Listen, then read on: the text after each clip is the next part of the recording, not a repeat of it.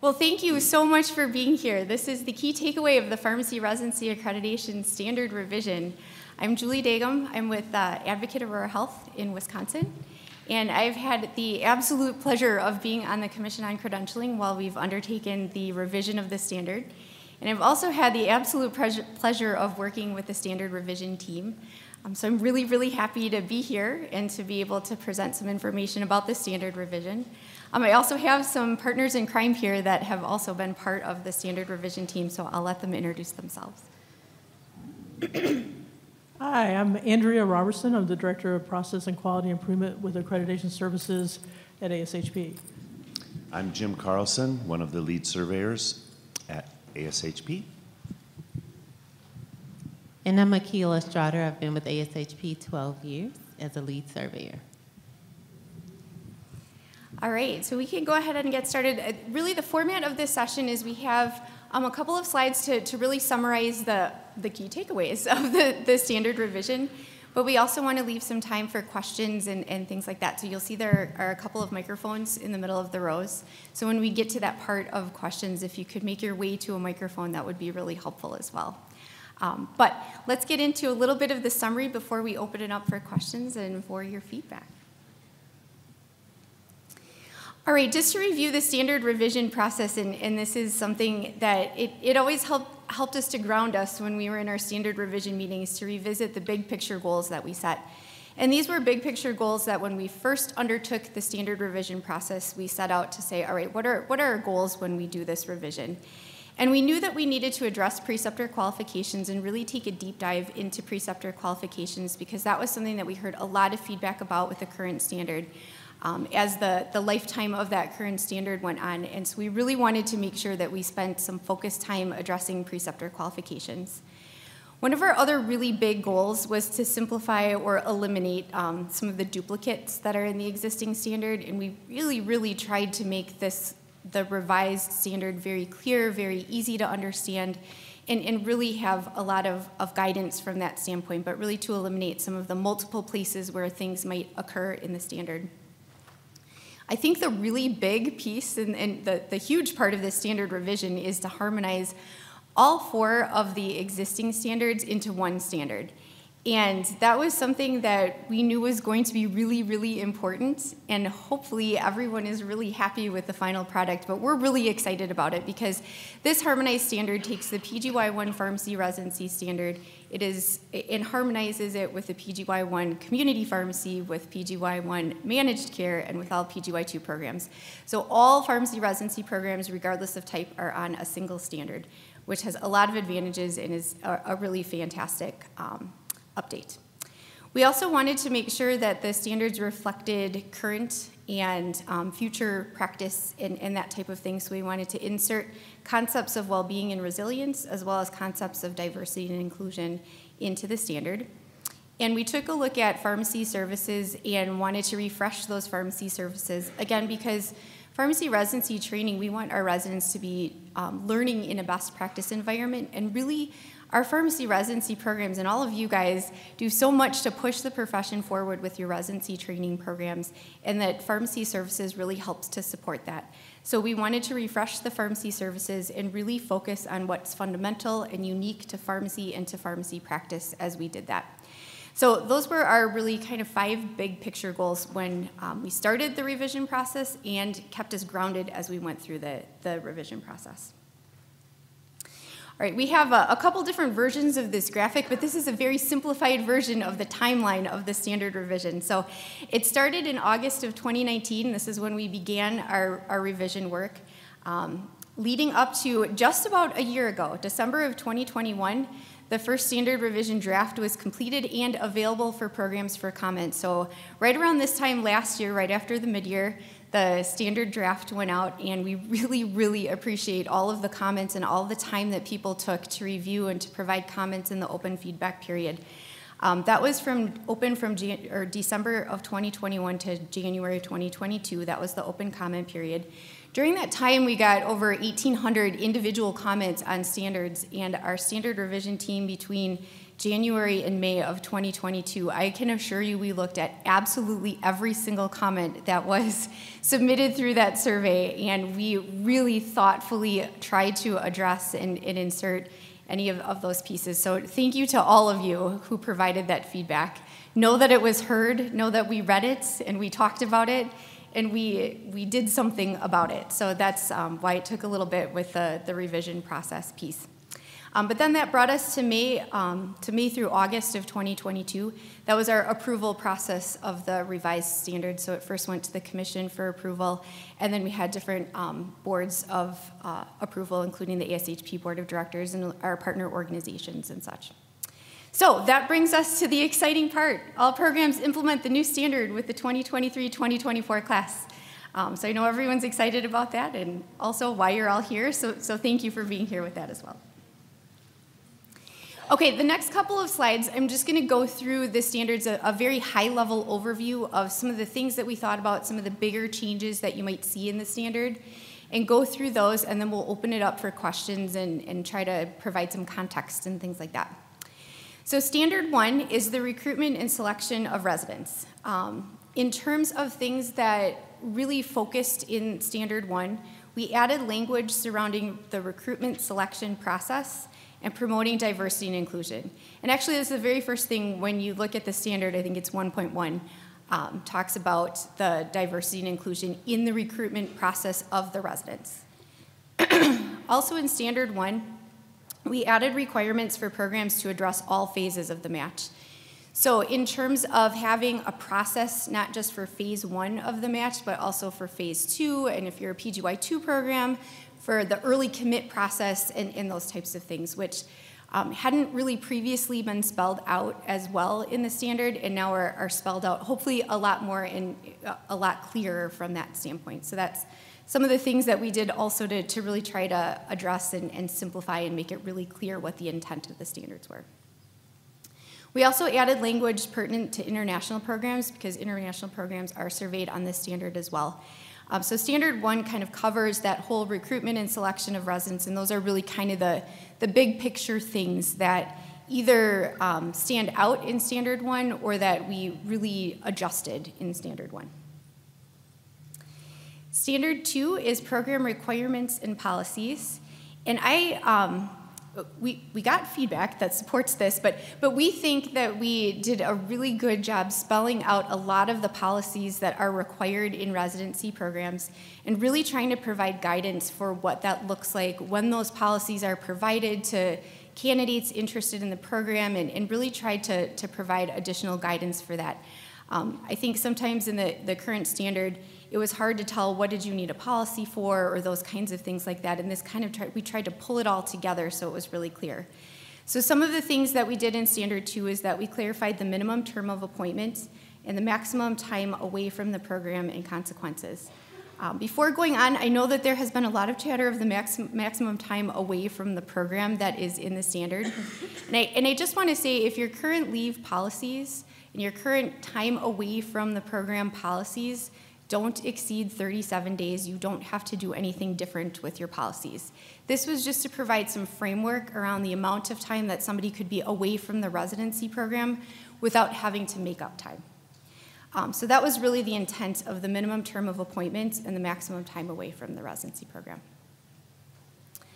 We also added and clarified requirements for documentation of duty hours, and that was hopefully a fantastic update because we also updated the duty hour policy as we went through the standards. So there's a new duty hour policy that's out there, and this revised standard really matches up with that duty hour policy. So kudos to those that worked on the duty hour policy and made some really great enhancements to that duty hour policy. And we think that the standard now really helps mirror what is in that duty hour policy so that you know exactly what's required for documentation. Also want to say too, Pharma Academic now has the ability for you to do the attestations of duty hours already built in, which I think a lot of people have really, really appreciated. I've heard a lot of feedback about, oh, that's really, really great. And I'm seeing a lot of head nods, so I'm going to take that as positive reinforcement. All right, in Standard 2, we also specified expectation for minimum completion requirements. for the percentage of achieve for the residency and rating scale definitions by the program. And some of these things aren't necessarily new to the standard, but they are just more clarified in the standard, and it makes it more clear that that's the expectation with that. So it's not that the current standard had no expectations for completion requirements or things like that, but the new standard, we intended to make it more clear about what needs to go in those completion requirements and what programs need to think about. But still balancing that with the ability for programs to personalize their completion requirements to their program. So the completion requirements, like we said, the achieve for the residency, rating scale definitions, and the deliverables are like the work products that residents are going to do that are related to the objectives. So there's some more clarity as to how that flows into the completion requirements. Standard 2, we also clarified the required residency policies and other documentation. Like I said, it hopefully makes it very clear what policies we'd like programs to have, and updated the information that the programs provide and the timing parameters to candidates that are invited to interview, to matched candidates, and to the residents upon starting. So hopefully that makes it a bit more clear in the standard what needs to go to who and when. But I will say, as a general observation, we tried to move a lot of that more upstream in the process. So really making sure that candidates that are interested in the residency programs get a lot of those policies when they're invited to interview, so that they can take a look at things like your leave policy, or they can take a look at things like your completion requirements or your start date or those kinds of things like that, and look at that and say, hey, you know what, that's not going to work for me, or that's going to be really difficult for me to do, and to make sure that they have all that information up front before they come and interview and those kinds of things. But the other piece of it too is it's also a conversation that you have during the interview to make sure that they understand all of the expectations that you're going to have for them in their residency program. So I will say that that information, we tried to make it more clear, and we tried to move some of those things more upstream in the process, which we think will really help support programs and residents. We also added a requirement for a residency manual, which I think a lot of programs had a residency manual anyways, but it never really was spelled out in the standard, so that is something that is new in the standard, is the requirement to have a residency manual. But we also provided in the guidance some of the things that you ought to consider putting in your residency manual as well. So if you're if you're a new program and you're like, oh, I need a residency manual, what should I be putting in it? The standard is the perfect way to start and has some guidance there. We also added some parameters for financial support and resources, and that's also new to the standard as it relates to financial support from a residency standpoint. Now, it doesn't dictate how much or those kinds of things, but it does dictate that you're upfront with what that looks like for your program so that it's really clear and transparent to candidates and there's no misunderstanding or those kinds of things. Okay, that is Standard 2 in a very short nutshell. Moving on to Standard 3, which is really kind of the bread and butter of what you're going to be doing in your residency program. So that's the design, the conduct, the structure of the residency program. Some adjustments that we made in Standard 3, we added additional guidance for programs to place emphasis on the depth and breadth of experiences that are offered in the residency program. We also really shored up some of the core components of the program design and making sure that the program structure facilitates achievement of all of the objectives. Now, it doesn't mean that the residents have to ACHR every objective. That's determined by you and your completion requirements. But you have to set up your program so that it sets it up to achieve all of the objectives, right? So you're covering all of the objectives with adequate repetition, with adequate depth and breadth, and those types of things when you structure your residency program. The other piece that we added in is that since the current standard was developed, there was a KAGO revision, and in this KAGO revision, a lot of program types as competency areas and goals and objectives also had a required maybe disease state appendix or those kinds of things. And if you're a PGY2 program, you're probably familiar with tracking that and all of that. That is something that we added into the standard in terms of making sure that all of the appendix is covered and that it's tracked appropriately and those kinds of things. So not something different from what you're probably doing, but just now very clear in the standard that it is being done. And we also added some guidance to place emphasis on patient care. So if you're a direct patient care program, looking at the amount of time that's spent in patient care and those kinds of things like that. We also clarified the relationship between the KAGOs and the standard. As I had described, the KAGOs being the objectives that you are teaching and your learning experiences and that type of thing. But we tried to make it more clear how those KAGOs relate to the standard, but also how that information is taught to residents, right? So that residents understand, what do we mean when we're talking about the standard or the competency areas, goals and objectives and those kinds of things. And like I said, we added expectations for completion or completing and tracking the required KAGO appendix for those programs that have a required appendix in their KAGOs. Standard 3 also got a very deep dive look into development plans. And that's something I think that is maybe one of the biggest adjustments that you'll see in the standard revision, particularly in Standard 3, is we really looked at development plans and tried to refresh them, update them. We looked at what programs are doing for development plans out there when we're on surveys and that type of thing, and really tried to think about how that development plan fits into the training of the resident and how that's really their guide for what their year is going to be. So we looked at everything related to development plans, and we got lots of feedback on development plans and all of those types of things. So we looked at timing, we looked at resident progression. We really wanted to make sure that the development plans link back to the competency areas, goals, and objectives. We tried to incorporate concepts of continuous professional development in the updated expectations for the development plans. And part of that is because we wanted to make sure that those concepts of assessing and figuring out where gaps are and how those gaps are going to be closed or addressed or changed or those kinds of things is a skill that we're teaching our residents to be able to do once they finish the residency program, to be able to do that in their career as well. So we took some concepts of CPD and incorporated that into the refreshed development plans.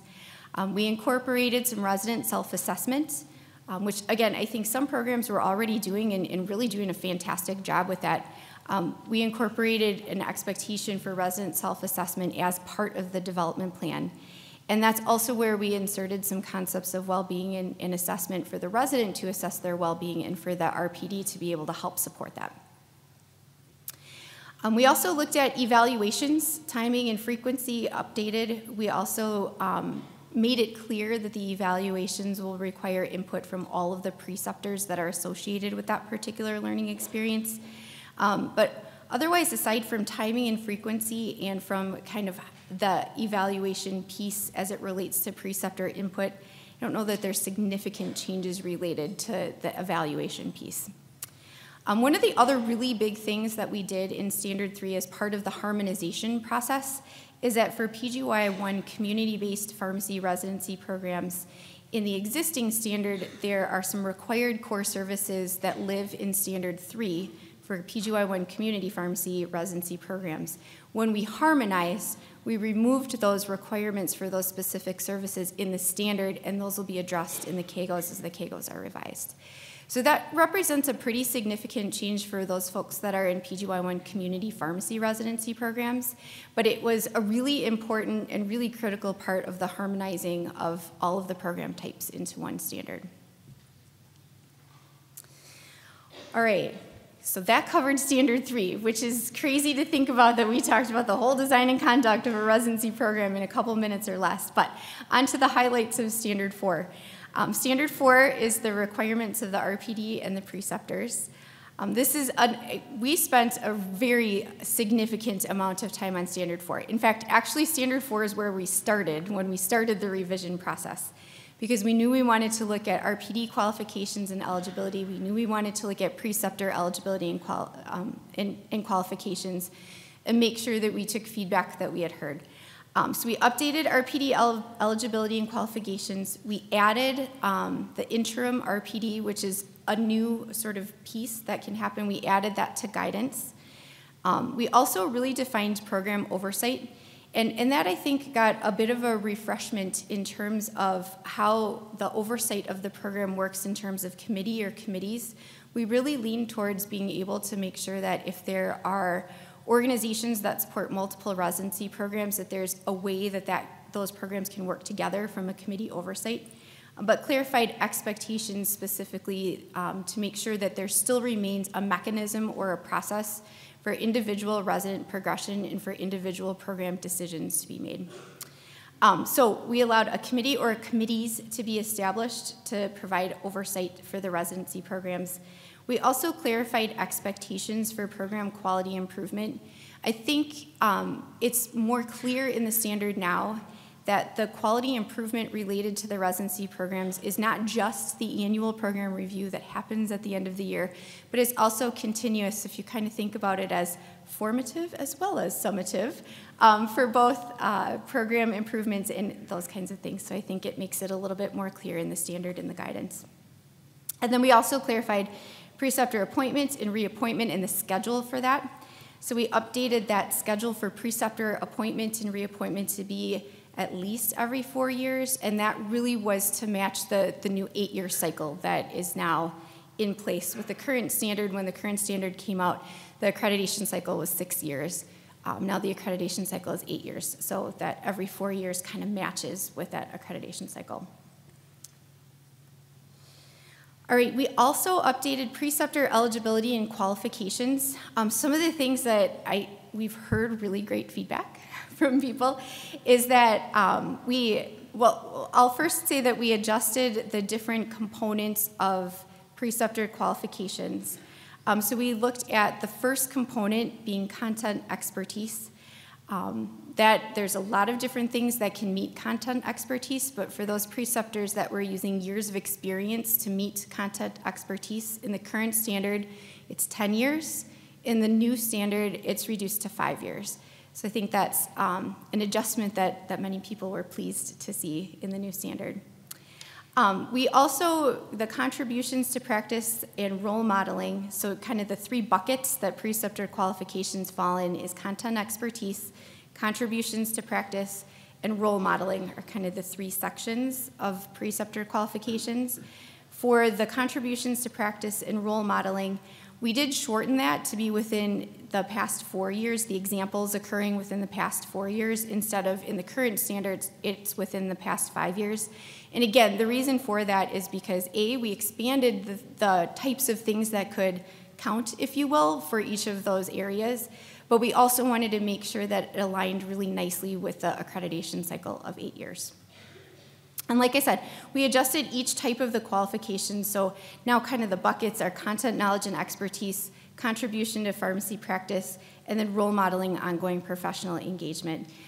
We spent a lot of time trying to think of every possible example that might happen in terms of, hey, would this count for role modeling professional engagement? Would this count for this? So the guidance is really expanded in the new standard as it relates to that, but hopefully the intent of what those pieces mean is a lot more clear in the new standard. Certainly, I don't think that we were able to ever think of every single situation that could come up, but I think that the standard gives a more specific guidance into what the intent of what those sections mean. In Standard 4, we also defined preceptor active practice and ongoing responsibilities, and we eliminated the preceptor in training designation. In the current standard, it's almost a requirement that if somebody doesn't meet the eligibility and qualifications and they're going to precept in your program, that you make them a preceptor in training and give them a plan to meet within 2 years. In the new standard, in the standard revision, the piece of having a development plan for where it is or how the preceptor is going to meet the qualifications in 2 years, that still exists. But making them a designated preceptor in training, that language has been removed from the standard. And I think that's also something that we heard a lot of comments about and got a lot of feedback, so really appreciated that. All right, other components of Standard 4, everyone's favorite document, the academic and professional record. That is also updated and available on the ASHP website along with the revised standard. So just to be clear, the updated academic and professional record that is out on the website that's in the same geographical location as where you'd find the revised standard, that academic and professional record matches the revised standard. So since I said we went through and we really tried to expand examples of preceptor qualifications, and we adjusted the categories and those kinds of things, the current academic and professional record doesn't exactly match now the new or the revised standards. So there's an updated academic and professional record that's out there. We heard yesterday, and we've known that there's been work on moving the academic and professional record into Pharm Academic, and we heard yesterday that hope is to have that in the summer of 2023. I don't know for sure if that's going to align with when the standard roll. I don't know when summer of 2023 that looks like, but I will just say from a personal standpoint, I think it's nice to have the academic and professional record out there now because you're starting to prepare your preceptors to move to the new standard. And I think it would be a little bit challenging to wait if you were just waiting for it to be available in Pharm Academic. I'm also a visual person, so I like the academic and professional record because for me it looks like it's boxes and charts, and that is helpful for me to see if things fit into compartments and those kinds of things. So if you're a visual person, you might like that academic and professional record as well.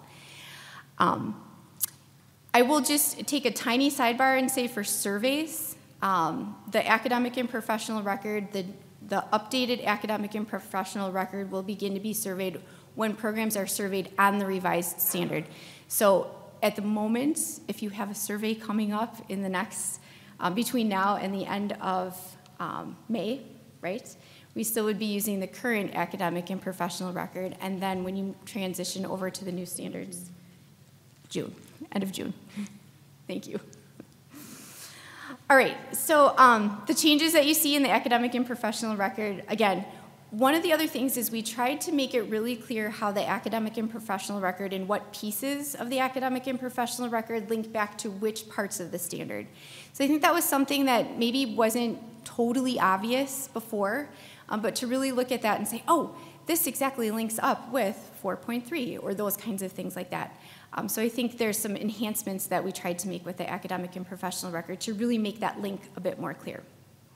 And again, that led to some updated formatting, and I talked a little bit about the transition to Pharm Academic, which I know we're all excited about. Okay, that finishes Standard 4. So moving into Standard 5, and you may have noticed that the current standard has 6 standards. The revised standard has 5 standards. We really collapsed the current Standard 5 in the current standards. Standard 5 in the current standards was really folded into other components of the revised standard. So that's why we went from 6 standards in the current to 5 standards in the revised version. So Standard 5 is pharmacy services, and just some very high-level highlights with this. It's really divided into 3 sections. There's a pharmacy leadership section, there's a medication use system section, and then there's a patient-centered care section. Some of the things that you see in pharmacy leadership have to do with the pharmacy scope and services, with the personnel in the pharmacy department. This is another area where we incorporated some concepts of diversity and inclusion and having the recruitment process of not just the residents, but also those that are working within the pharmacy department to reflect diversity and inclusion. There's also some components that really align with some of our source documents, like the PAI 2030 and some of our future looking, what does pharmacy look like in the next however many years. So we incorporated some aspects of professional development in terms of advancing technician roles. New also to the standard and in pharmacy leadership are some concepts that support well-being and really either using your organization's resources for supporting well-being and those types of things. But also under pharmacy leadership is our PD program administration time. So you'll see that is a new adjustment to the standard as well. So this is the first time that that is going to be in the standard. There's some guidance for what that looks like. And it will just say that that's just a starting point for since this is the first time that there has been our PD program administration time that's been introduced in the standard. We thought it should live in Standard 5 under program leadership because RPDs need their department support to do that. But also in terms of what that looks like, there's some more specifics and guidance. And then a bit about infrastructure and pharmacy leadership. In the medication use systems bucket, it really just kind of focused on making sure that pharmacy has oversight and authority for all things med use, right? And so policies and practices, information technology, automation, and safety are all addressed in medication use systems in that section of Standard 5. And then patient-centered care really talks about the services that your pharmacy department is providing, and then likewise what your residents are going to be doing, right? Because that's the environment in which they're training. But making sure it's comprehensive, collaborative. It really takes a team-based care flavor to it in the updated pharmacy services standard, and also making sure that it's individualized and comprehensive for the patient. So team-based care and patient-centered care from that standpoint. So those are the big components of Standard 5 as we look at pharmacy services. All right, that was a run through the standards in a very short period of time, but there's a lot of resources that are out there too. So if this is maybe the first time that you're looking at the revised standards, or maybe you've been pouring through the standards, there's a lot of resources that are out there. Definitely look at the ASHP website. Those first 3 items, guidance, so the standard is now published with guidance, and it is one in the same document. So you can't get the standards without the guidance, and you probably don't want the standard without the guidance, because the guidance really gives a lot of how that standard is interpreted, how you might enact that standard within your program. It also just tells you exactly what's going to be evaluated from an accreditation visit and those kinds of things. But one of the big things that we did, and this relates back to one of our big picture goals, but we really pulled a lot of information that was in the current standard in guidance and pulled that into the standard where it made sense. And we also really spent a lot of time when we revised the standard making sure that we expanded guidance and made sure that there were lots of examples. And it was something we needed to do as we harmonized the standards from all different program types into one, and we wanted to make sure that different program types and different practice environments were represented. So you'll see a lot of work was done with guidance to really try to make it clear what the expectations are, how that standard is interpreted. Also on the website is a diversity resource guide. So I know Marjorie yesterday in the town hall really gave a shout out to those folks that worked really hard on the diversity resource guide. I'll give a second shout out. That is an incredible piece of work. If you haven't looked at it yet, take a look at it. It's right there, right by the new standards, right by the updated academic and professional record. And I'll also say my appreciation to that group that really looked and did a lot of research, provided a lot of incredibly helpful ideas and suggestions. So if you're looking for ideas and suggestions of how to incorporate that or how to meet the standard or those kinds of things, definitely take some time and look at that diversity resource guide. As I mentioned, the updated academic and professional form is also out there on the website. As we mentioned yesterday in the town hall too, we've got a well-being and resilience resource guide from ASHP that is almost ready to be hot off the press, so it's not quite up on the website yet, but it will. So I think a lot of us are really anxious for that. We also have a crosswalk that we did from the current standard to the new standard. If that is kind of the way that your brain works and you want to look at where was this in the current standard and where is this now in the new standard, the crosswalk is also almost ready, not quite up on the website yet, but it'll be up there soon. So keep checking back on the website from that standpoint. We've also been working very hard on creating some example documents. One of the example documents that we've been working hard on is an example template for the updated development plan. Not on the website yet, but it will be on the website soon. For those of you guys that were in RPDC, you got a sneak peek of what that might look like. But there's also a lot of other pieces that we're working on updating. If you're being surveyed, the pre-survey packet, we're working on updating and those kinds of things like that. So once we put the revised standard out there, it kind of feels like our work didn't end. It really just picked up for all of these supporting educational and resources that we know that programs would like to have or that we think would be really helpful. So the example documents that we're working on, as we get those ready, we'll put those up on the website. So that might be a little bit in more of a rolling fashion. And then under development would be a best practices guide. That's something that I think we were focusing a bit more on some of the other pieces, so that might be a little bit later coming through from that standpoint. So other resources, we did a session just like this at NPPC. So if you were at NPPC and you're like, boy, those slides look real familiar, you are correct. It's the same slide set that we did at NPPC. Clearly here at midyear, and I believe this session is being recorded so that you can go back and take a look at it, or that folks that weren't able to make it and that kind of thing. So we did some sessions at NPPC and midyear. We did record a webinar too that'll be released sometime in the beginning of the year that has more of a conversation of some of the updates of the standards, and so that's something that you can use as a resource. I will always say the residency program design and conduct workshops, they have been totally redesigned to align with the new standard. And thank you if any of you in the room were at the workshops that were held on Sunday here at midyear in person. Hopefully you got a lot out of them and found them very valuable. I think those of us that were presenting or part of the development also, we thought that they were very, very helpful, so hopefully that was the case for you as well. If you didn't get a chance to do the in-person version, there's also some virtual offerings that'll be held in 2023, and I think those dates are still to be determined. But that's always also a really great place to take a very deep dive into particularly Standard 3 and Standard 4. All right, so additional things that are coming with the standard revision. So critical factors, if you're wondering, hey, in the current standard, there's some critical factors, there's some bolded statements, but there aren't any bolded statements in the revised standard. That's because those are in progress. So we're in progress of really looking at that whole process and how that works and all of that.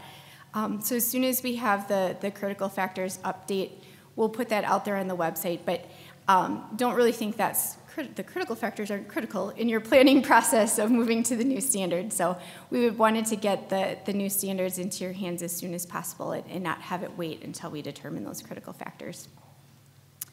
Additional steps is that now that we have completed the standard revision, the next up is the work on the competency areas, goals, and objectives and the revision process of each of those types. And again, work has already begun on that. Generally, the timeline for the updates of the KGOs is shorter than the timeline of the update to the standard revision. So we've already started to work on that, but it was also critical that we started to work on that because, as I mentioned, we had removed the required services that are in the existing PGY1 community-based programs. We had removed that from the standard and moving those into KGOs, so those KGOs we wanted to get working on right away so that we didn't have gaps there. And then additional steps is that Farm Academic has been very, very busy and doing an amazing job doing some builds to support the revised standards in KGOs. We talked a little bit about the APR. I know that there were some questions about, hey, is the development plan and the updates with the development plan, is that going to be ready in Farm Academic? And the answer to that is on the list and being worked on. But by the time you start and convert to the new standards this summer, the way that the development plans are now, where you have a tab in Farm Academic and you upload the document, that's going to be the same for at least the first year of the new standards as well. So there's some work to make it a little bit more automated, but for now, I think, and that's why people are looking for the templates of what that might look like, and that's what we'll have available from the website. So some enhancements to come and always things that we're working on. All right, I have done enough talking, so I want to make sure that we open up the session to questions. I know folks have various questions that hopefully myself or our panel can answer as it relates to the new standards, or maybe provide a little bit more context or that type of thing. But I'm first going to ask my panel, did I miss anything that was critical that we convey? I just wanted to we'll let you all know that we have confirmed the first virtual RPDC dates for April 20th through 21st of 2023. So the fall date is still to be determined, but if you want to start planning, again, April 20th through 21st of 2023, that'll be the first virtual offering of the RPDC for the new standard. Hot off the press, you heard it here first. All right, we'll open it up for questions, but again, just as a reminder, please come to the microphones so that we can hear and make sure that we're addressing the question that you're asking, because we've heard it and that type of thing. So really looking forward to what you have to say. Hi, Jenny Potbisai, VA Central Iowa. If a resident attends mid-year and that attendance is tied to a learning experience like leadership professional development, will that still count as time away? Do you want me to answer that? Go ahead. Conference attendance would not be part of time away. It is. I would say conference attendance is part of time away, and so attending mid-year would be counted as part of the time away. Thank you. Hi, Julia West from Greater Baltimore Medical Center, Baltimore, Maryland.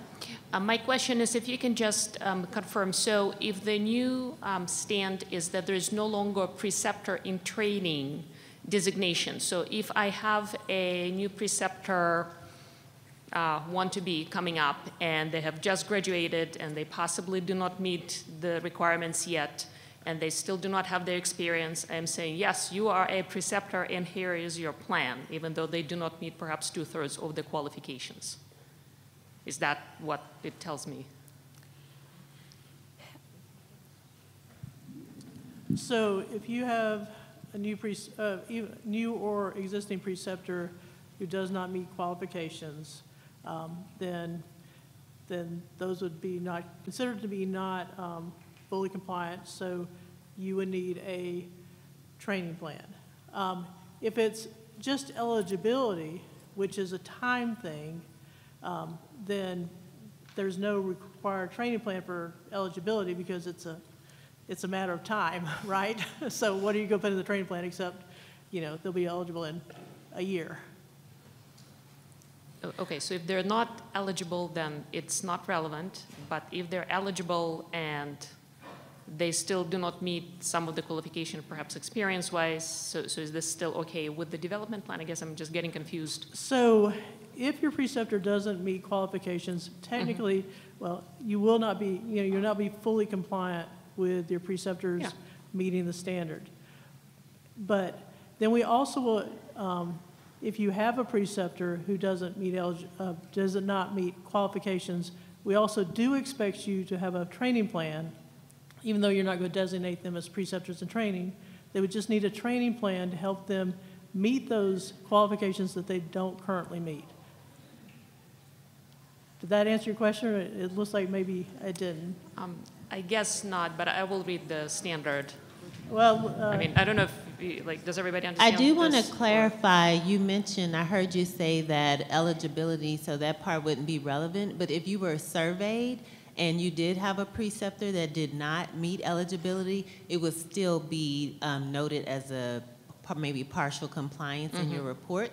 So it is relevant in that sense. And then like Andrea said, if you had a preceptor that did not meet the qualifications, as Julie discussed, then they would need a development plan, regardless if they were a new preceptor just coming out of residency, or if they were established preceptor and maybe did not meet qualifications. So regardless, you still need a development plan. And they have within 2 years to meet requirements. Okay, and then from there, I guess my follow-up question is there any, thank you, is there any suggested or acceptable percentage of your preceptors that can be in this category of not meeting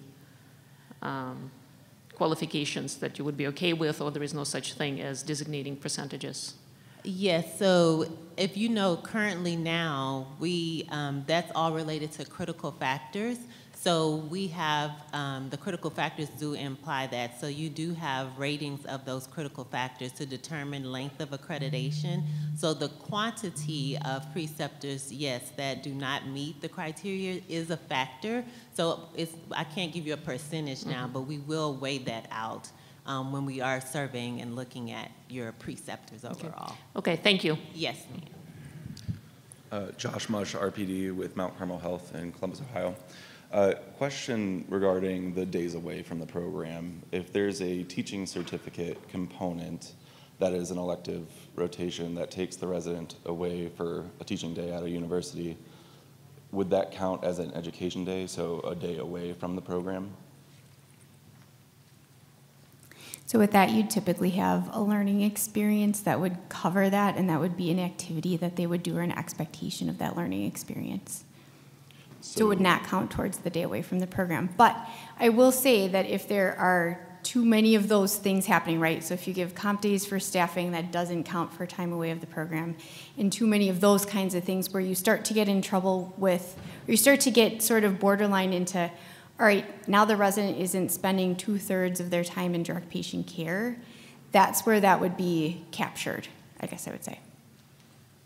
Okay, so it needs to be tied into a specific learning experience. Yes. Thank you.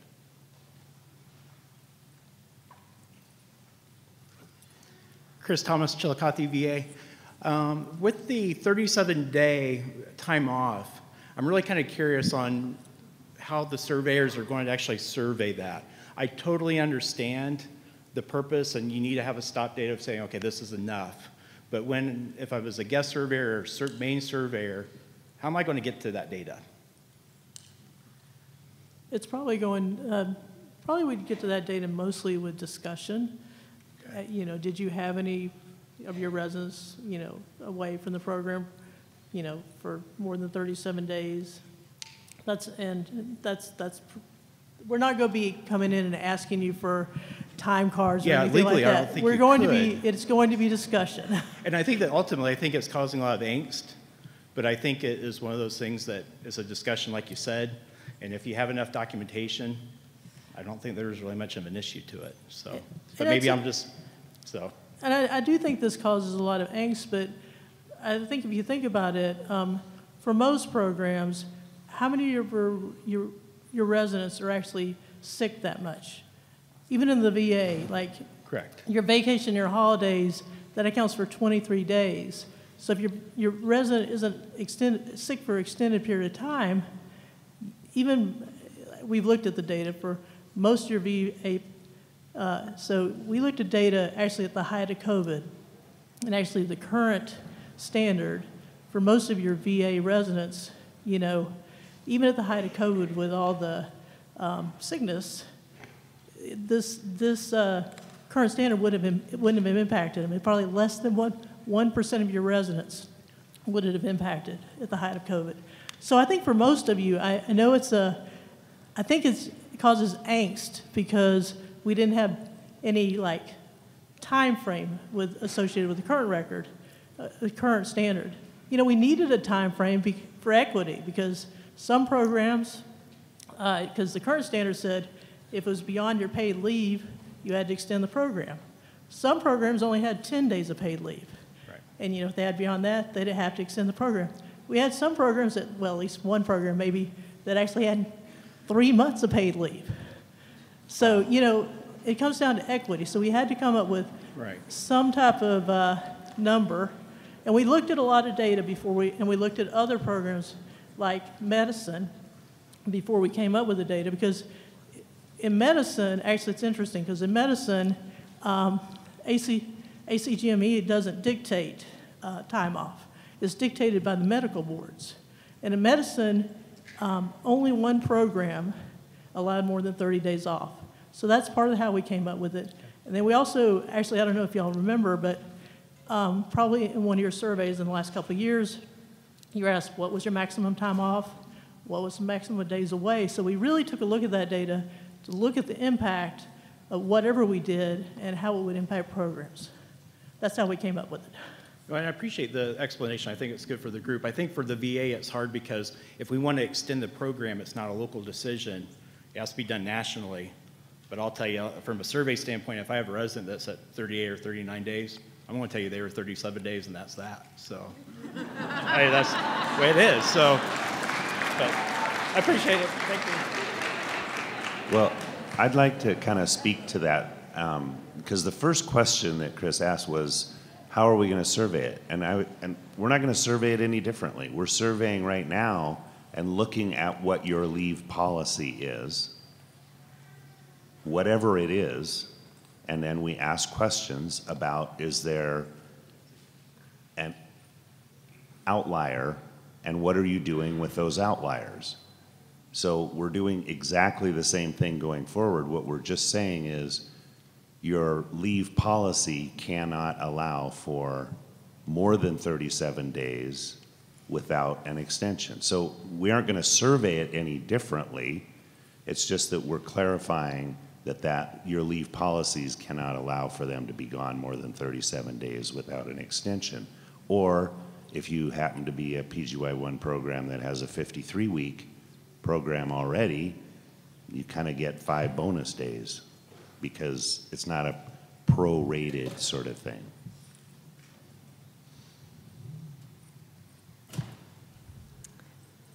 Hi, good morning. Darcy Aslett, St. Luke's Health System, Boise, Idaho. So we have a progress report that will be due, and the Commission on Credentialing will be reviewing in August of 2023. And so I was under the assumption that I would be using the current standards that are on the books. But I've also been advised that we could potentially adopt the new standards. Is there a penalty for doing that, or what would your recommendation be? So with regards to standards, like standard 1 and 2 related to policies, since most of the policies haven't changed significantly, if with their response, if you want to adopt policies that are in compliance with the 2023 standard, we will look at those, and those will be perfect. We'll count them as fully compliant if they're in line with the 2023 standard. And so for the rest of it, we would probably review against the current standard. Okay. So just to recap, so looking at standards 1 and 2, with the upcoming 2023 standards, we could rely on the new standards for standards 1 and 2, and then for the remaining standards, our current, what's on the book. Is that correct? Correct, because actually standard 3, there's very little change in Okay. standard 3 except for the addition of the self-evaluation to the development plan. Standard 4, definitely you want to go with the current standard because there's significant changes in, Okay. until July 1st, 2023, we'll be on the current standard. Okay. Thank you so much.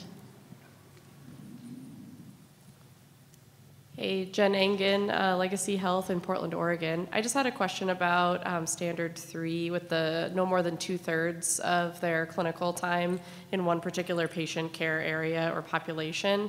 With regards to emergency medicine, is that its own patient care section, or does that fall under critical care? So this is for a PG1 program, correct? Yes, yep. So for a PG1 program, the standard really doesn't change between the current and the new standard, and it's no more than 4 months or 1/3 in a specific patient population. So if it was emergency medicine, your resident couldn't spend more than, 4 months in emergency medicine. Sure, okay, so that's a separate from critical care kind of section. Yeah, but Yes. I think you're saying, can you have like 3 months in emergency medicine and 3 months in critical care, and that wouldn't go over that 1/3, right? That's Yeah. your question, Mm-hmm. right? They are separate. Yes, we do consider critical care and emergency medicine to be separate. Fantastic, okay, thanks. Hi, Mark Thomas from Cincinnati Children's. We're having an interesting struggle trying to meet one of the standards with the residency disciplinary policy. We've worked with our HR, and they're very hesitant about us having a separate policy that does essentially the same thing as the hospital policy. So they're really pushing back on us, saying, we don't want you to have this separate policy. Just follow the policy we already have. Is there any recommendation? Well, I think the difference between following the normal HR policy and what the residency standard requires is really, some of the things regarding the residency standard is failure to progress. So what we're looking for you to do is define what constitutes failure to progress, or maybe some other residency-related items that would trigger a disciplinary policy. And then it's fully okay for you to say, this is what we're defining for the residency as failure to progress, and if it gets to a certain point, then we're going to our organization's disciplinary policy. We don't expect you to have a different disciplinary policy. Okay, thank you. Yeah. Hi, Scott Hall, Mayo Clinic Health System in La Crosse, Wisconsin. Can you guys help provide some clarity on what are or aren't considered duty hours based on how the current document reads? You know, right now it says all activities, clinical and academic, but seems to exclude any prep time. So like, I have a grand rounds presentation that it's scheduled for 45 minutes, but they do 15 hours of prep. It sounds like the prep wouldn't contribute to that. And likewise, you know, it also states, you know, excludes any hours that aren't explicitly scheduled by a preceptor or RPD. So, you know, if I have a rotation that's scheduled from 7 to 3:30, but the resident needs to come in at 5 o'clock to work up those patients, that 2 hours beforehand wouldn't count because I didn't tell them they needed to come in. So thanks for the clarification. Sorry, it's a really pedantic pharmacy question. I apologize. I can take part of that, and then we'll see if other folks, but I think the intent with that is that if, let's say a resident is not familiar with a particular disease state, and they go home and read about the disease state and those kinds of things, that does not get counted in the duty hours, because that's sort of above and beyond in what they would need to do that for their residency, but from that standpoint, you're not asking them to do that, and you're not counting that time and that kind of thing. I think that's the intent of some of those clinical and preparation activities or those kinds of things. I don't know if you guys have anything to add to there. I'd add that actually, with regard to the duty hours definition, it's not, you know, as far as prep time, it's no different from the old duty hours definition.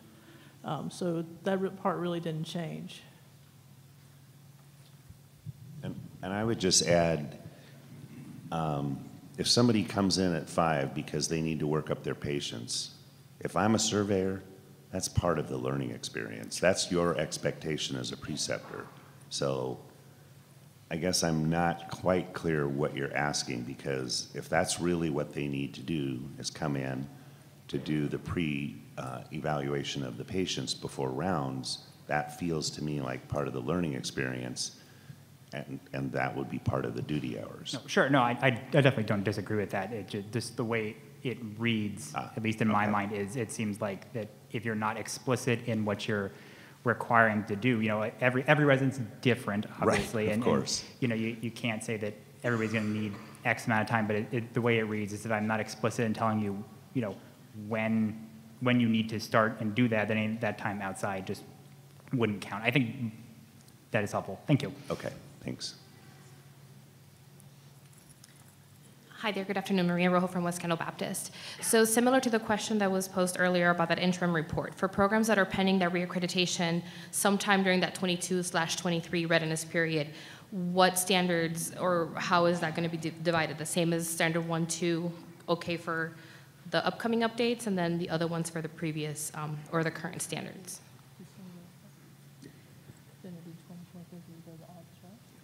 So for programs that are surveyed between now, well, who've been surveyed up until November 30th, outside of standards 1 and 2, your response would be based on the current standard. If you're surveyed from December 2022 to the end of June, you know, if you're after December 2022 or December 1st, 2022, your program will be going to the August 2023 COC. So while you will prepare for your survey and you will be surveyed on the current standards, your response can reflect the 2023 standards. Does that make sense?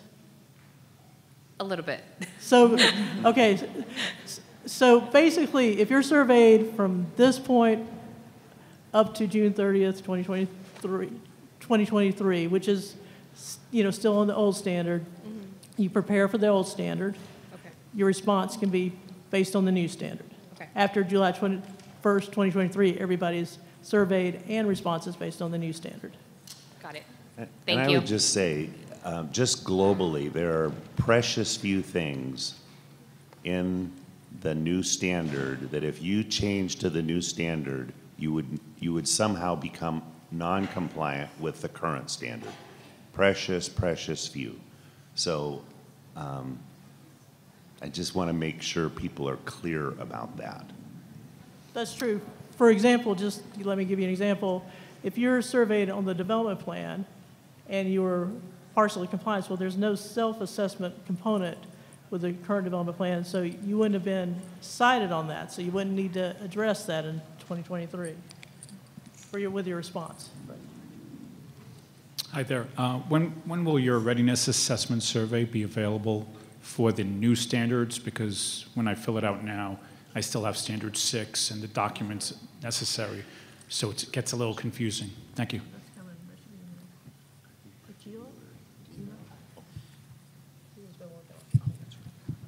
So we're currently, that's one of the documents that's under development. So the pre-survey packets, which will include the pre-survey questionnaire. So depending on the cycle, we will have to have those prepared probably at the first of the year, no later, because we already have notified you that your surveys. So that's what we're looking at, really the beginning of the year, to have that incorporated into the pre-survey packets with that question. Hello, I'm just curious to know if burnout was a consideration when the standards were revised. Because a lot of times I'm seeing that our residents are burnt out, but most importantly, our preceptors in the RPD is really burnt out. And kind of seeing that it's expected that our program is miraculously in compliance with the new standards by June, you know? And then now it's like 5 years, now it's down to 4 years. You know, and as an RPD, I want to get preceptors to be enthusiastic about precepting, but they're not. Because I am checking this, if the academic and professional form is not good, I gotta send it back to them, do something. Did you do something? Oh, these are some of the things that you can do to qualify as a preceptor. And if we are expecting for preceptors to model great things to our residents for taking time for themselves, not eating in front of a computer, how are they gonna do that when the standards are not allowing that? And yeah, it's something that I think should go into consideration, because it just seems like list after list after list after list. And then ASHP is making this big deal about burnout. And it's like the residents are burnt out. Unfortunately, I have to say it because of the standards. So that's just my 2 cents. And I think that that's something to really consider, to advocate for preceptors and programs, but most importantly, your RPDs.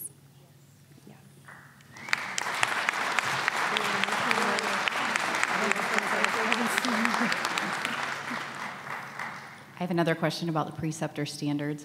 One of the things that a lot of our preceptors used to meet the qualification was work at an enterprise level, which we would interpret to be a VISN or a national work group or policy or something like that, and that was removed from the preceptor standards. And so it's created some frustration at a local level, and I was just curious why that was removed.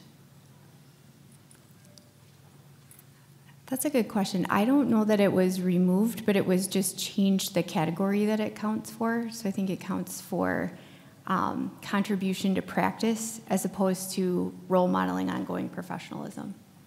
So it's still there, it's just been rearranged. Hello, my name is Laura Hobbs from Hartford Hospital in Hartford, Connecticut. And I have a question about the 37 days off.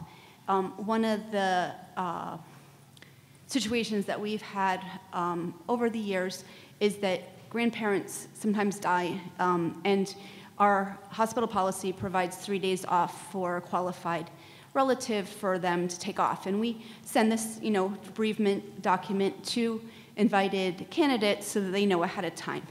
But I assume that the bereavement time would count as some of those 37 days. But how do you plan it in? I'm not expecting family to die, but it does happen, and it's already happened for one of my residents this year, so it just got me thinking about it. Let's say, a grandfather died in October, and then we, counted those 3 days in, but what if another relative died in May or June? How am I gonna tell them, well, you get your bereavement days, but then you still have to make up those other 3 days because you're, right up at the 37 days. So I was curious how we should plan ahead for something that is not guaranteed. We hope that they don't ever have to use their bereavement, but we do want to provide that time away for their well-being when that situation occurs. Thank you. That's a really good point. And obviously, we would not want anyone to deny bereavement leave based on the standard or things like that. But I think that would be a scenario where you would look at the cumulative number of days of time away. And if that has exceeded 37 by the end, or if 37 is what you have, and if that has exceeded that by the end of the residency year, then they'd either need to extend their residency program or they'd know up front from that standpoint. So that's why we want the leave policies to be provided to the residents when they're invited to interview. And I think it's the same as if you have, with your sick leave, you can't anticipate when you'll be sick or if it's an extended illness, but you deal with the situation as it comes. So I think we can equate it to that as well, sick leave. Hi, Sandy Moreau from Jersey City Medical Center in New Jersey. I have a couple questions surrounding the new standard where it's required for self-assessment every quarter from a resident.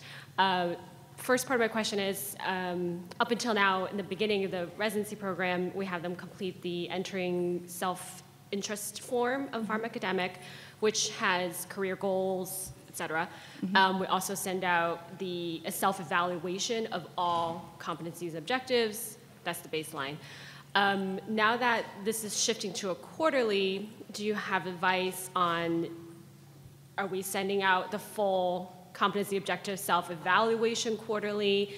Is there going to be a different sort of template to self-assess on career goal changes, burnout in pharmacodemic, or are we using the self-interest form every quarter? And then my sort of last part to this question is, our residents also self-evaluate on objectives at the end of every learning experience of the objectives in that learning experience. So there's a lot of self-evaluation. So what is your advice on how to sort of harmonize all of those?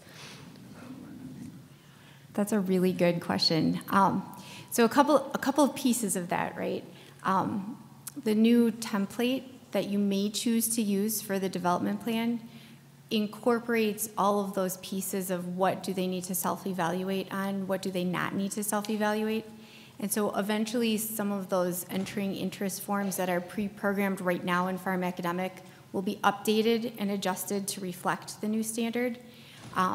But the other piece of it is that your point about the residents self-evaluating at the end of each learning experience, if that's something you want to choose to continue to do in your program, you can. It's not required by the standard. So maybe you take a look at that and say, hey, if we can cover some of this in what we're doing in the development plan quarterly, maybe we don't need to do some of those components or those kinds of things. So the summative self-evaluations were something that were in the previous standard as a requirement. In the current standard, the requirement for self-evaluation essentially got moved into the KAGOs, where you had to teach and evaluate self-evaluation as an objective that you linked to a learning experience. And sometimes the activities people chose was to say, hey, they'll do a summative self-evaluation. That's the activity of how we taught self-evaluation. But in the new standard, we've kind of moved that iteration of teaching the self-evaluation to make it part of the development plan. So there may be some pieces that you're currently doing that you evaluate to say, I don't know that we need to do that anymore, or those kinds. But I think if you take a look at when it's updated, the updated version of the template for the development plan, that will help sort of visualize how those pieces will come together from a self-evaluation standpoint. And then some work, like I said, will be done on a pharmacodemic level to try to streamline some of that. But for 2023, that work won't be done yet. So we'll still be relying on like a paper document to be uploaded as it relates to the development plan. Understood, that's really helpful. Just one quick follow-up to that question then. I want to clarify the quarterly self-assessment.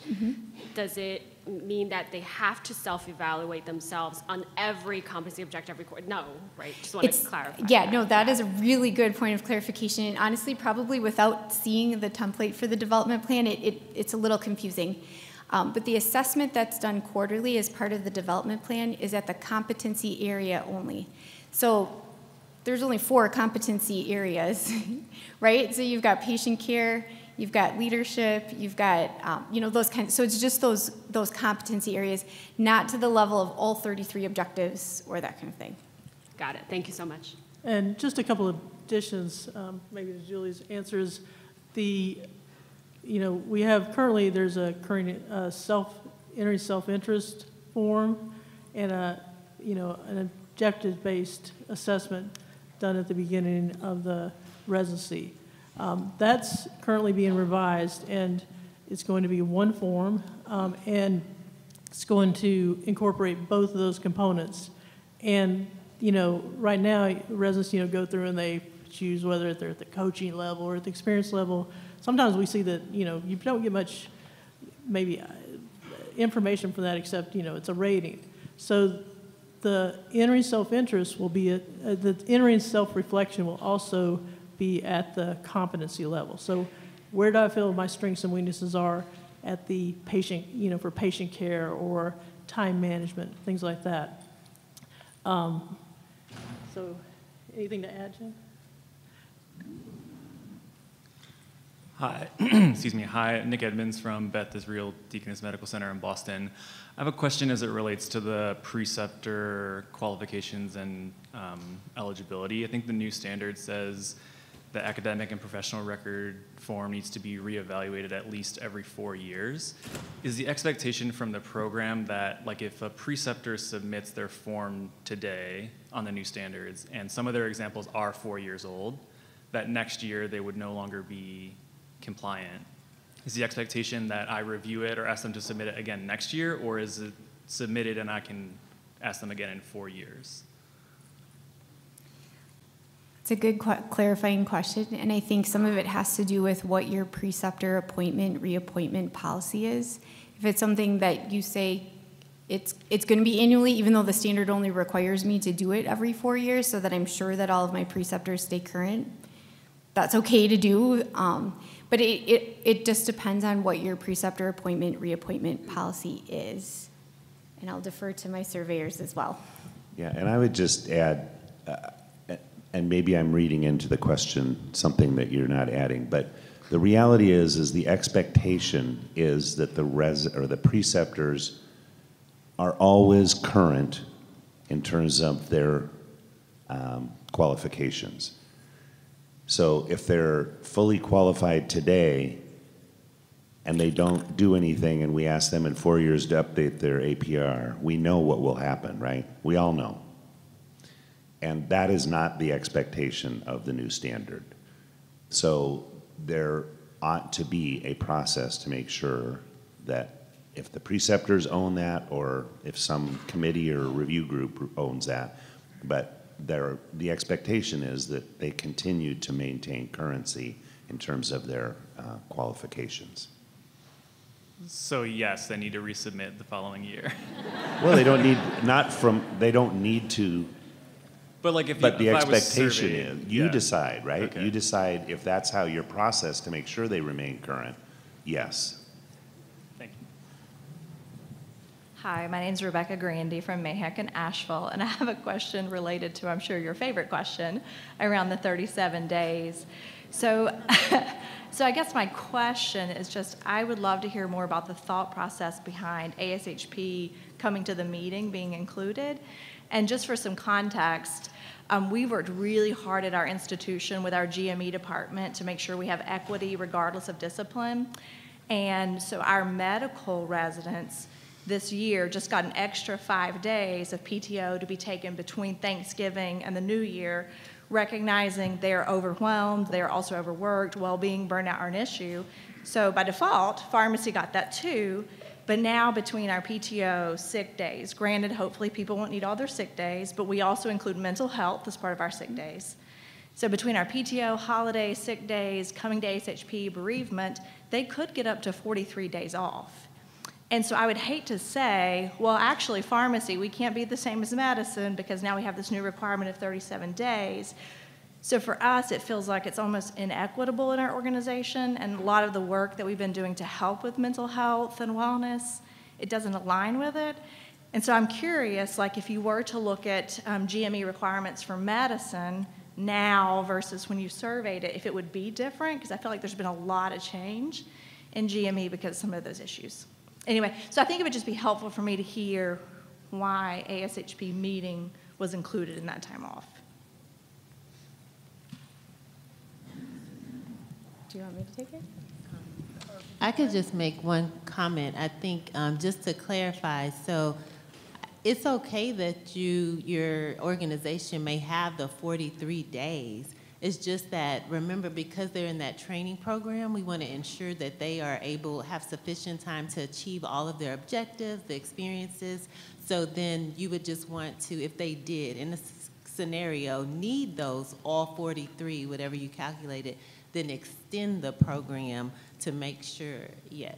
So I guess like devil's advocate, if like come mid-year time, a resident was at risk of needing to extend, and I'm the administrator, I'm like, well, I'm not going to pay for you for the ASHP, so then that we can extend it, have to pay for even more time. You see what I'm saying? Almost disincentivizes our organization to send people to ASHP, and I don't want that to happen. So like looking at the dollars and extending time versus time off, like I can see that being an issue. But then you also have in your, when you recruited, you provided what your program offered and your commitment to that resident, right? So you want to ensure and support their learning, which may have, you said you would support their conference. So would you want to take that away, away or versus extending? Because you still want to show them that you're supporting, which helps with their well-being and, to know that the program organization supports. So I don't know if anyone else wants to comment, but I look at it like that. It's not.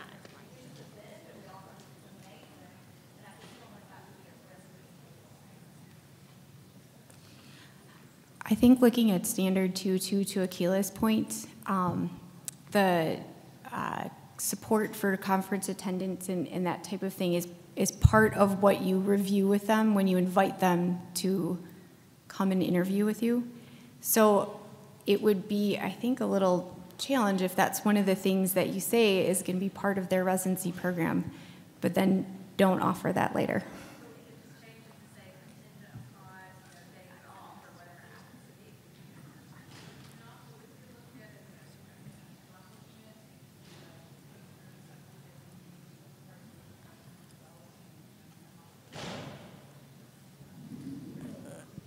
We actually, could you go to the mic to make your comments, because we actually couldn't hear, and I don't think the people in the back could hear either. I'm Gail Romnowski from Rady Children's Hospital in San Diego, and my point is, don't you look at that as part of an accomplishment in professional development if their poster is accepted at a meeting, and why would that be counted against them in the 37 days? I'm just really struggling with that part.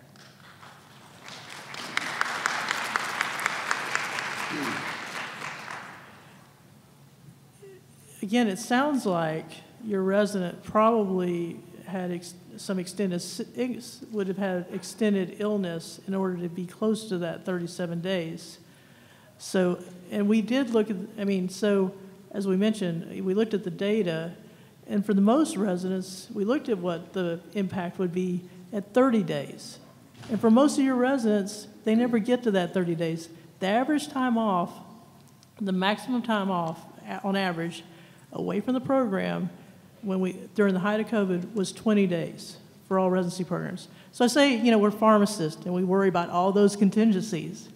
But for most of you, it's not going to occur. And you also have to think about it's a one-year training program. There's got to be some type of, minimum time that you're residents in the program, and it needs to be equitable across all programs. And we actually had initially a 30-day, and we didn't count conferences, but because some of our federal programs, it's law that they get 37 days, we had to make some changes to our policy, and so we added we extended it to 37 days, but we included conferences. That's the thought process behind that. Yeah, so it really would have been 30 days and then 7 days for conferences. So I think people are thinking we're taking away the conference days when in fact That's not at all the case. What the draft initially was 30 days maximum, and then the conference days would be on top of that. So now it's together, but if you think about it as 30 days plus 7 conference days, which was our original draft, I think that will help you realize we aren't trying to take away those professionalism development opportunities for the residents, but just trying to make sure, as both Akila and Andrea have said, we want to make sure that the resident isn't gone for 3 months of a 12-month residency program. Mm-hmm. That is not providing a full experience to the resident. I will also add just one thing to that. With the draft that went out last December, as Jim mentioned, it was 30 days and didn't include the conference time or things like that. And we got a lot of comments from the respondents that said 30 days is absolutely way too much.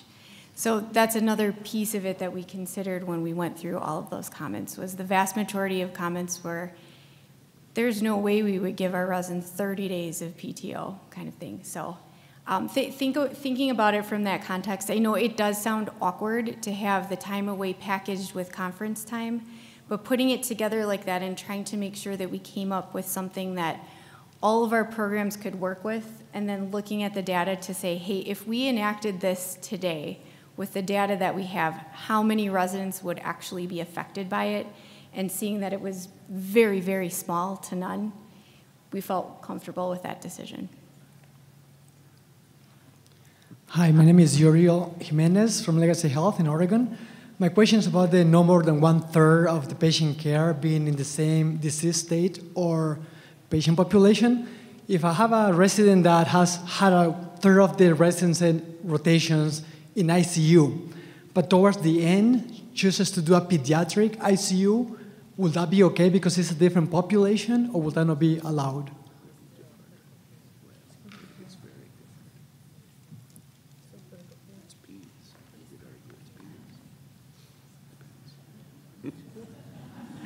I think we don't know the answer. To be honest, the 3 of us would survey this differently.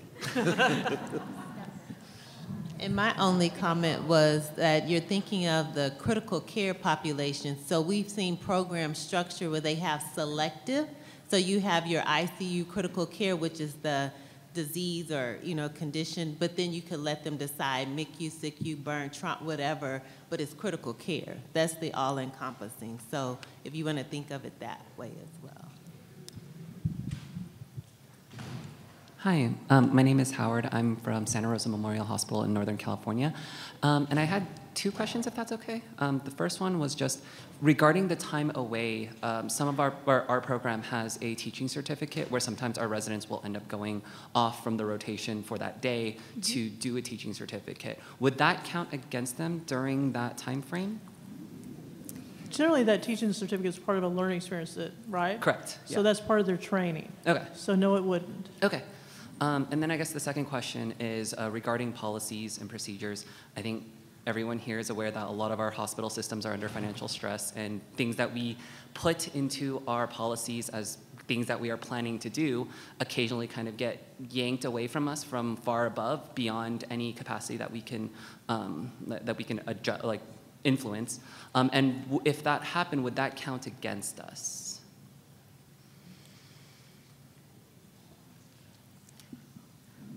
Can you maybe repeat that question? We weren't sure we followed. Oh, sorry. So, in our policies, for instance, like from the handbook, when we say we're going to pay for, ASHP or something. I'm not saying that this is happening this year, but possibly down the road. If there's like a ban on travels, from far above us from administration, but that was never, we intended to honor our commitment to that. But it is something that we are blocked from higher above. Would this count against us? By count against you, do you mean like in a survey? Yeah, or something like that, yeah. Okay. Yeah, I would say the short answer is yes. But if you read the guidance around this in the standard, it really talks about communicating clearly what you are offering. If you don't know, because you don't know if your organization is going to fund the residents going to the mid-year, you need to be upfront with the residents about that. You say, we don't know if the residents will be able to be funded to go to the mid-year. If they are, great, but you just need to be upfront about what you can provide.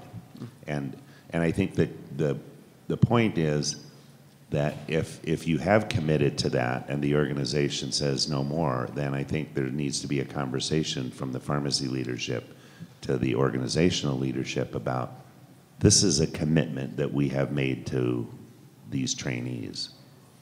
Okay, all right, thank you so much. Time for another one. Thank you for this lively forum, by the way. I'm Jenny Seifert, and I'm with the Ohio State University College of Pharmacy. I'm an RPD for the community-based program, and we've talked about the rewriting of the KGOs. And so my question is a little bit around the timeline, maybe who's making up the work group around that, and what are the opportunities for our preceptors and RPDs to provide input to that rewrite of the KGOs?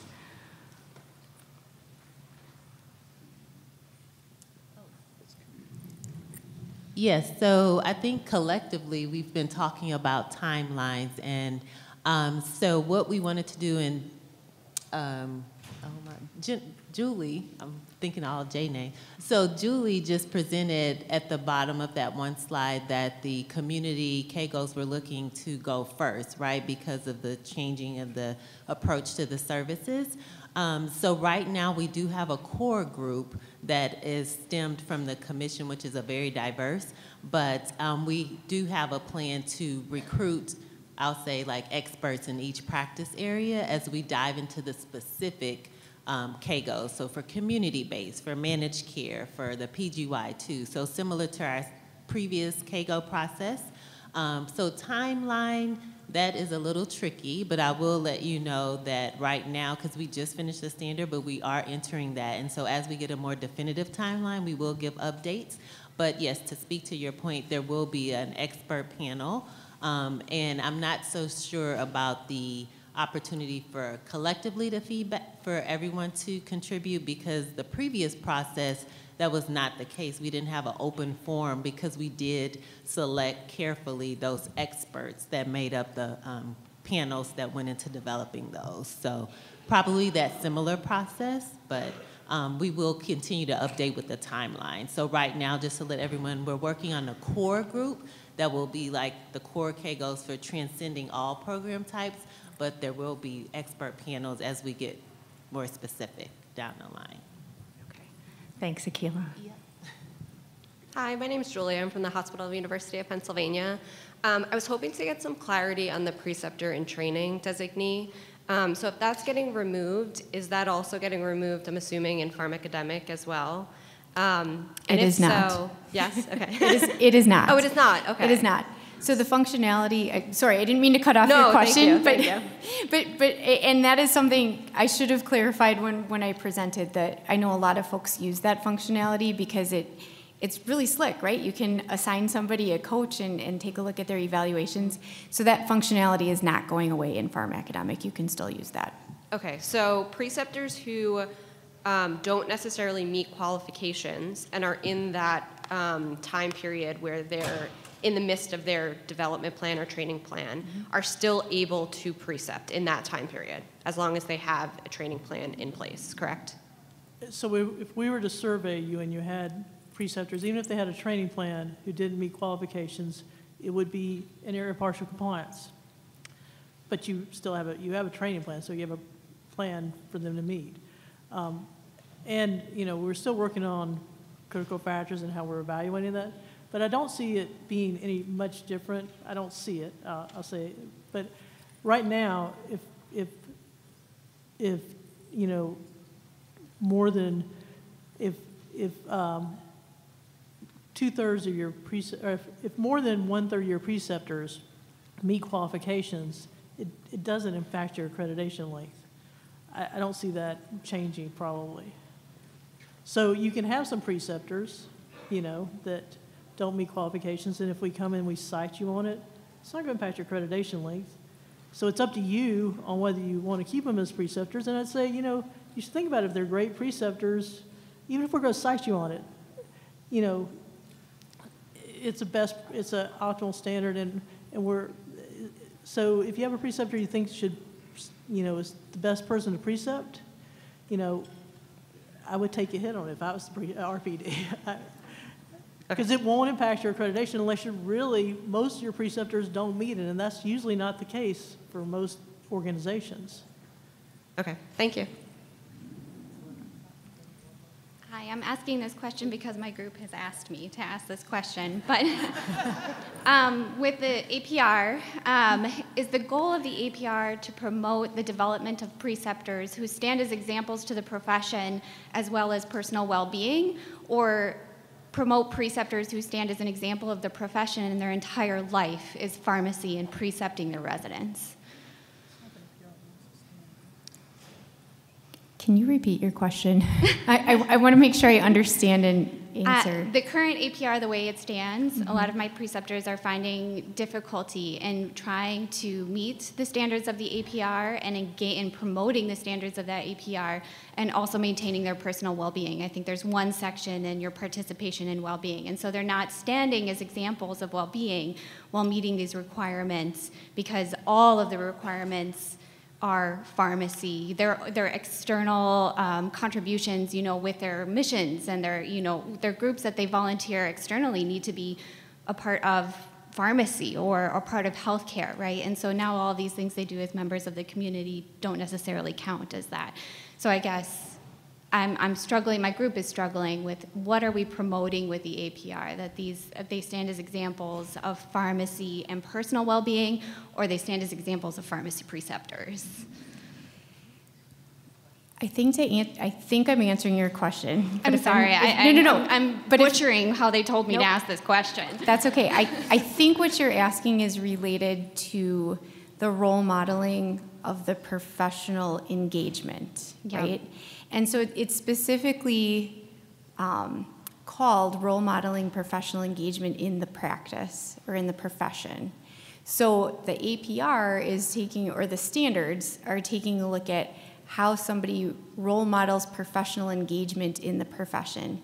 It doesn't exclude well-being or any of those kinds of things, but it's talking about how somebody role models professional engagement in the practice of pharmacy. So was there consideration taken into how they role model that professional engagement and also maintain well-being?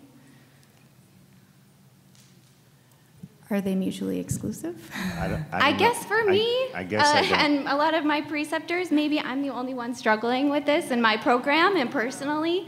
But yeah, I guess we're struggling with that a great deal right now. Yeah. I don't know that I can directly answer your question, but if you step back from it and think about it, there's in that role modeling professional engagement, I mean, it's 3 activities in 4 years. And so just think about that. Okay, thank you. 3 activities in 4 years. I'd also say that there are things that they can do in that area that while they're at work. I mean, they can be part of a residence project that counts. They can offer, a presentation on preceptor development. So they don't necessarily have to do a lot of things outside of, pharmacy or their health system or wherever you work, your organization, to meet those. Hi, good afternoon. Thank you for your time. I just have a clarifying question. Are the new standards reflected in all PGY1, PGY2 programs, or do you follow your, like I have an EM program, so do I have my EM KGOs that I need to follow in addition to these new standards, or will they be reflected? So the standards and the KGOs are 2 different things. The new standard will apply to all programs. Okay. And then all programs will also have to follow their specific KGOs. So yes, your emergency medicine will have to meet the KGOs, but that will be judged, by the standard. Yeah, so I guess that's what I meant to ask, is that you have like 2 sets of accreditation criteria that you need to follow, basically, if you're an EM or if you're like in a specialized field? Well, it's the same as it is currently. Like if you have the PGY2 standard, Right. and your KGOs, play into the PGY2 standard. You have the PG1 standard. Now you just have one standard that is harmonized across all programs, Okay. but each program will have to, Okay.